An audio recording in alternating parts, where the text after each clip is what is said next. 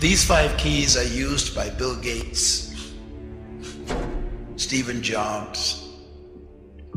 They're used by McDonald's and Kentucky Fried Chicken. All the major organizations and companies in the world that are doing very well, they use these 5 principles. Matter of fact, this is the verse that Bill Gates is using. Stephen Jobs is using this for Apple computers. You keep going to the bank to borrow money to buy stuff that isn't productive. I mean, if you're going to buy a vehicle, buy a truck so you can become one who collects garbage to produce a business. Don't buy a car to drive around in. That ain't productive. Every problem is a business. One of the keys of successful business is being able to reproduce your product 1,000,000 times more.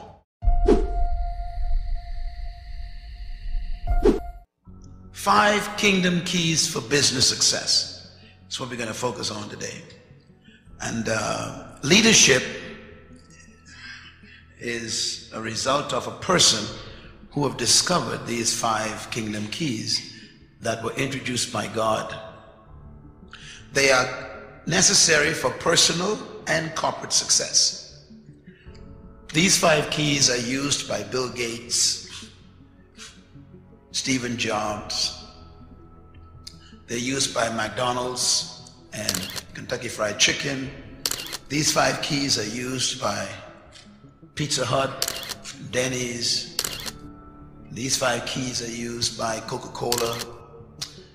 All the major organizations and companies in the world that are doing very well, they use these 5 principles. And yet these 5 principles came from the Bible.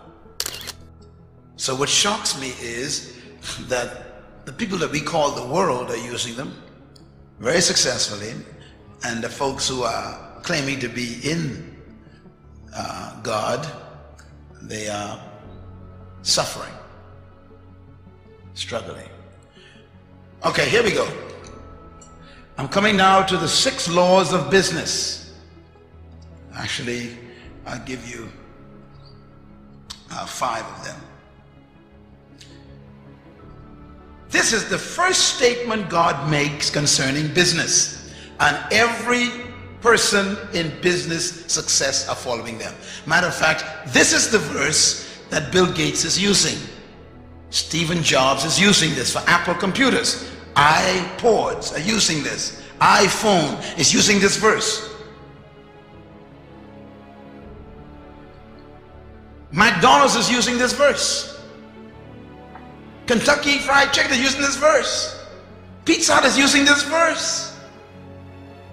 And the saints keep avoiding it. They are making billions from this verse. God said to man, be fruitful. What's the first command? Be fruitful. Second command, multiply. Third command, replenish. Fourth command, subdue. Fifth command, have dominion. Now notice it says over fish, over birds, over fowl, over living things in the creation. Okay, but he gives this man 5 simple instructions, and then God left him. God gave man a business strategy. Now the verse before this is verse 27, right? So God created man, etc. And the verse before that is verse 26, right? And that's when God says what? Have dominion.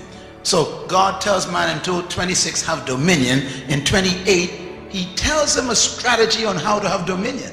He didn't leave him without the strategy. He says, here's how you dominate. Look at it carefully. He says, be fruitful, you multiply, you replenish, you subdue, and then you'll have dominion.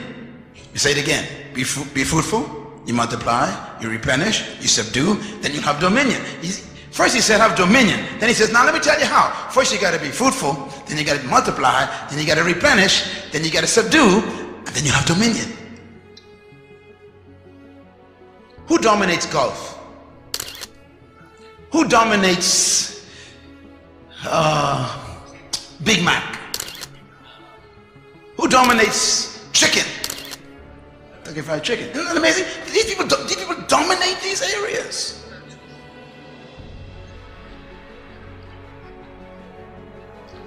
Who dominates Whopper? It's amazing that I can call a name of a product and it controls the whole area. The 4 laws of business. Number 1, be fruitful. Okay, this is where business begins. The word fruitful in Hebrew means productive. It doesn't mean to have children. I was shocked when I discovered that. The first command God gave man was what? Be productive. In other words, produce something. Say it. Be productive. Stop saying fruitful because you're thinking about babies. Tell your neighbor, be productive. Be productive. No, say it this way. Produce something that I could buy. That's the first command. Now, here's something important to remember. The first command is to be what? Fruitful. The first command should have been be seedful, because fruit is a result of seed. You can't have fruit unless you have a seed that has a tree that bears fruit. God ignores the entire first step. Look at me, man, just get deep now. God said, look, I even ain't gonna talk about seed. Oh, you still ain't got it. Listen, when God demands something from you, it exists. So the demand for fruit is a presumption that there is seed somewhere. The number 1 reason why there's poverty in North Tulsa is not because of a lack of investors coming in, but a lack of productivity inside. Listen. Here's how you measure a nation's wealth. Listen carefully. A nation's wealth is measured by 3 letters, all nations. Gross national productivity. In other words, if the nation ain't producing, they call it poor in the UN. Money doesn't make you rich. Productivity does. That's why China is one of the biggest threats right now. Even though they may be poor, they are producing. What do most people in the North Tulsa do? Consume. You keep going to the bank to borrow money to buy stuff that isn't productive. I mean, if you're going to buy a vehicle, buy a truck so you can become one who collects garbage to produce a business. Don't buy a car to drive around in. That ain't productive. The command presumes that seed exists in you right now. There's a seed. That's your business. And God says, show me the fruit of it. Produce something. Now, when you produce a product,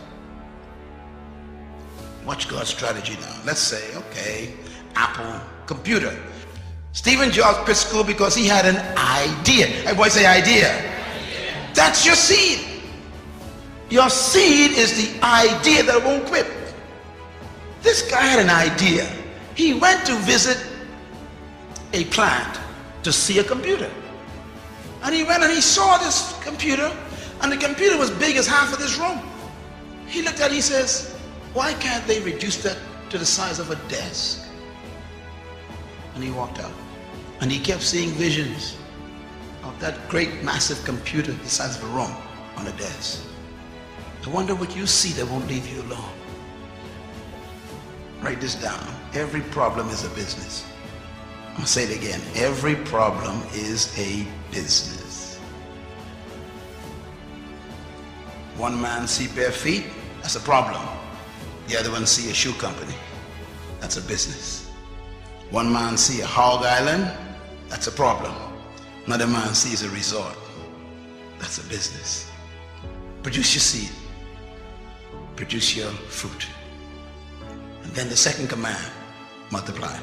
You know, when you produce a product, then you got to reproduce it. If you cannot reproduce what you've produced, you're going to be poor. One of the keys of successful business is being able to reproduce your product 1,000,000 times more. Any good company that wants to succeed must be able to follow God's second command, to multiply. So that's why when you want to, you see, there was only one Burger King years ago, one restaurant that sold one Burger King. They refined, everybody say refined, they produced a fruit. Now everybody makes burgers, but they produce a unique burger called a Whopper. Come on somebody. Now you make burgers at home, don't you? But when you want a Whopper, you go straight to Burger King. Even though you got the same bread and beef and all this stuff, you still want it because they refined it. Everybody say refined it. I'm talking. See, you got to take your seed and produce a fruit, and you refine it first. If you're going to be a cosmetologist, you still ain't going to be wealthy, because anybody can be a cosmetologist. You got to find what kind of cosmetologist you will be. What are you going to specialize in? Everybody sells burgers, but no one sells a Whopper. What's your Whopper? That's the question. Now watch Burger King. Burger King then takes this Whopper sandwich that they refined, and they developed a system, everybody says system, to reproduce the same Whopper every time. So when I went to Mexico one day, we went to Burger King, the same Whopper came out in Mexico. We went down to Venezuela, Burger King, the same Whopper. We were in Ukraine, in Russia, the same one. I said, how can the same Whopper be in every country? Because they reproduce. iPod. They only developed one prototype, one prototype. And they kept testing it and testing it. One prototype. And when they got that one prototype down to a science, that's the fruit, then they said, okay, now let's assembly line. And they start multiplying. What you cannot multiply, you can never succeed in. My message is my fruit. Leadership, kingdom, purpose. They're my fruit. Now I got to put them in a form where they can be multiplied. So now I got to shift into books and CDs and DVDs and they're in 25 different languages. I got to multiply. Same message. If you want a Big Mac, you can never get it from Burger King. Because Big Mac is McDonald's fruit. And they keep reproducing it. God's third command, replenish, is a big one. If you're going to be successful in business, you got to be able to distribute your product. You got to develop a distribution system. Okay, Walden, bless his heart, had one store. He said, okay, I got my fruit. I got a store where you can actually come in and get wholesale prices, man. The guy had one store. That's number one. Number two, he decided, I want to follow God's second command. I want to multiply. So he created a system to reproduce Walmart all over the world. Number three, he said, now I'm going to distribute my products to those stores. Walmart got his own distribution system. What about yours? And God's fourth command, business, subdue. Subdue means you control the market. To subdue means to control. If you do not control your market, you will die poor. Simple, isn't it? Bill Gates was so successful in following God's commands that Congress had to call him in. Remember? He was so dominating in the market. They said, you got to break up your company. We can't have you controlling the whole world like this. Why? He subdued the market. If you wanted anything to do with software and computers, you got to come through Microsoft. Can I put it another way? Subdue means when anybody wants a product like yours, you're the first one they think about. Subdue. So Ford Motor Company says we're going to subdue the truck market. So they focus on trucks. Mercedes said we're going to focus on luxury cars. Lexus say we're going to be focusing on quietness. Everybody got their little unique burger, see? What's yours? Listen, stop going into just shoe business. You're going to lose. Everybody's selling shoes. You got to find a unique kind of shoe. In other words, I'm only going to sell shoes for babies. Now you got your niche. You got your whopper. Stop selling shoes for everybody. You're confusing the market. I only sell shoes for teenagers. You got your whopper. Now you got to reproduce that every time. Open 4 stores. Then you got to distribute. Make sure that you can get the shoes in every store on time. Then you have to control the market. If you want shoes for teenagers, you got to come to me. I got the most current. I got the widest variety. This is where you come. That's business. By the way, this applies, I'm not in a pastor's conference, but I teach the pastors too. Your church got to follow this. Your church got to have a unique fruit that makes it different from every other church. Because everybody clapping and singing. You better have something that is so different, and then when you open another branch, you can reproduce the same spirit.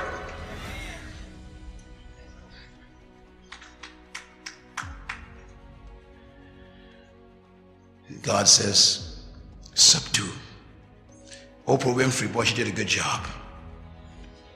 She packaged her seed, reproduced it in her shows, distributed in every available media company wants a show. Same show. I said same show. She don't have 5 shows. She refined that 1 hour. That's her fruit. And then she multiplies it. They produce 1 million different copies of that tape. And then she distributes it to all those media houses. And then she subdues the talk show day. She controls it. And now we leave to number 5. She dominates. Microsoft dominates. iPod, Stephen Jobs dominate. What are you going to dominate?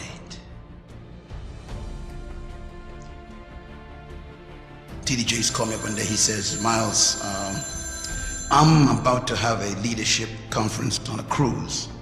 And the first person that came to my mind was you.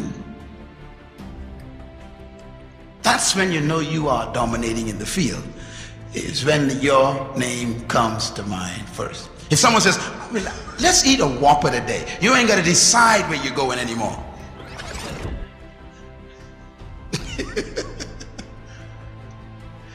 Is there something that you have produced that makes us find you?